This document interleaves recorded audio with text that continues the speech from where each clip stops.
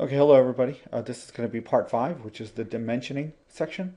The last section that you're going to need to do is we're going to add dimensions. For where I left off last time, I wanted to clarify and just fix something here.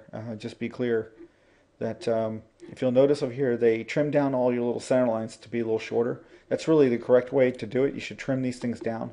It should not go outside of these because these are arcs, and these center lines should not affect these arcs. It's only defined by the circles that are here, full circles. Okay, so what I want to do is I want to trim these down. So we're going to do a break command. We're going to get these a little smaller. So I'm clicking here, click there, just so they're a little smaller. And right here, it should not extend out because that's the arc up there, and I don't want to mess with the arc. All right, and right here, the same goes for here. Don't want to mess with the arc. And over here, we'll make this the same kind of length, just to make it look alike. And then right here, just shorten this up. And that looks quite a bit better now. And if I didn't go all the way over to the outside of that. Okay, so there we go. That looks a lot better now. I just want to clarify and clean that up a little bit. Okay, our next thing we need to do is we need to turn our dimension.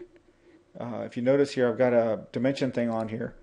What you do is you right click in the gray area. There's a dimension toolbar. You'll notice it's gone here, but I had it on. You right click, go to AutoCAD, go to dimension, and a toolbar will show up. Now the toolbar might be floating around like that, and all you need to do is grab it on the top part, slide over here. You can see that it will drop. Oh, well, drag it, put it over here, and take it down a little bit, and let it go. There you go. And it should go right back onto that spot there. Oops. Bring that back. There you go. So there is the dimension bar. You really need that dimension bar. It's quick. You can do it from up here, but again, you're pulling down menus and stuff and just wasting time.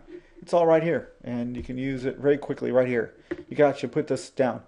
Also, we need to change some layers. I believe the instructions are asking us to add a layer, dimension layer. So let's go to Format, do Layer, add a layer, which is Dimension. And again, now here's where I need you to correct something too, the color. I kind of mentioned this to some people in class, but I really prefer that the object should always be white. Okay, object should always be white. Dimension should be blue. And I'm going with light blue so you can easily see it. Okay, and I always like the object to stand out. It should be white compared to everything else so you can easily see the object. And that's basically what it is. And now we need to change our layer to the new dimension layer we just created, because everything we're going to do from now on is going to be a dimension. So let's go down. Now it tells you to open up your dimension style manager. I'm going to let you do all these things. I'm not going to mess around with this. This is something you can play around with. It's a personal preference on some of these things, but they're asking you to have certain sizes to match the scale of the drawing. These type of things can be set and not have to be changed so many times. You can leave it like this, but if you go right up here to dimension style, you'll have a standard style. You want to modify that, and in here all those settings are here, like your extension beyond lines. It's in that list. There's some other ones in here, and primary units, how many precisions, and in this case I believe the precision is only 2 decimals.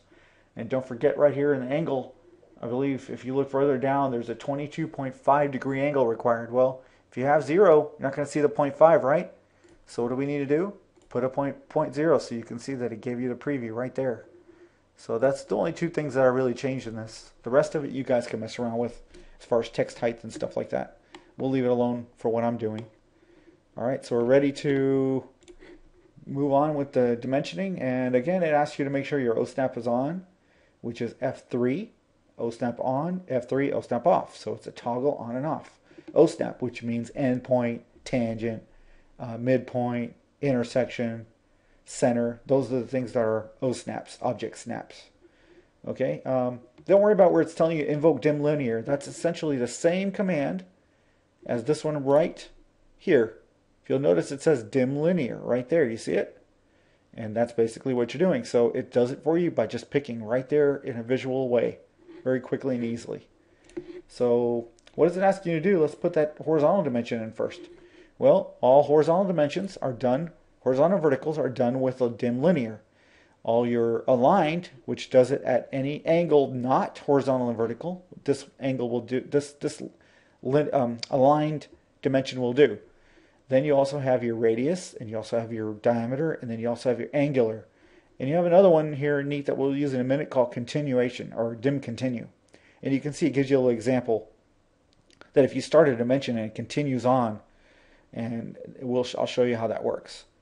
Okay, so let's put the one on the top here first. Click that. It asks you for specify first extension line.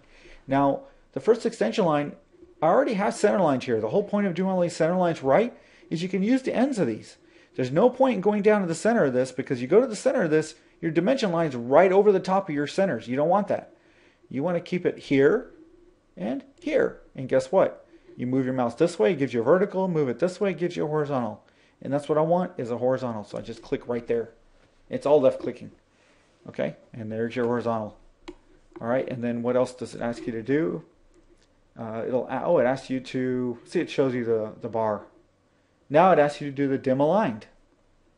It's asking you to put this 2 in here. You see the 2? So we'll do that. Dim aligned, which is right here. It's asking you to do a 2 from here to here. Oh, look, it's a 2. So we're going to go right there. And then what are we going to do? We're going to we need to continue on to go to the center of this piece, don't we? So how are we going to do that?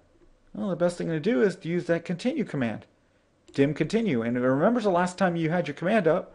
And from there, now you need to go right to the center of this. And, oh, and it looks like it's got a bad dimension. And let's go undo. And let's go center of circle.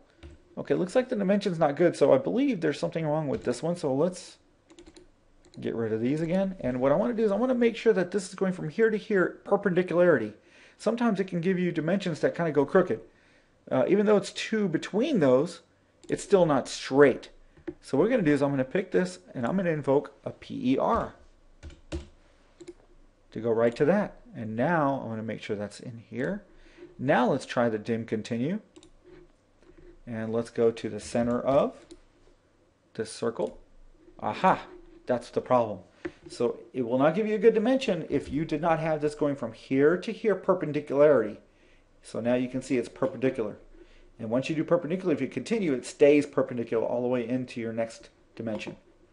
So there you go. Those 2 are done. So let's move on down. There's your 2 dimensions there. And then it's got a line that's drawn here. And I believe that line, it tells you where to draw it somewhere in here. I believe it's this one right here.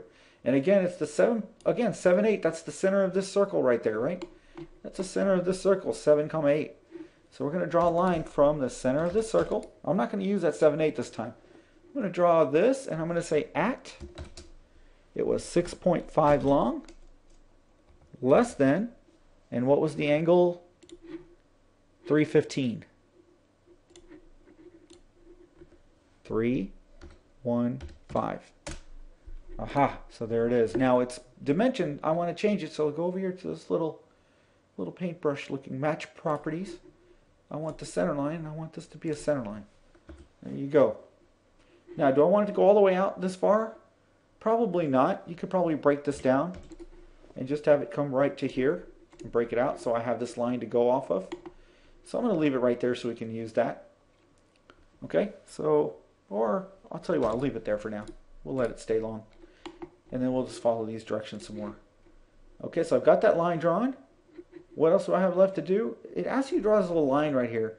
It's not necessary. Don't worry about line 2. It's not required. Not in this drawing that we already have everything done. Okay, so keep on going.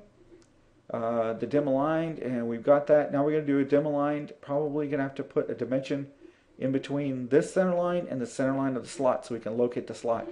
So we do it. So we go over here. We go dim aligned because it's not horizontal vertical. And I'm going to go from here and do PER to right there.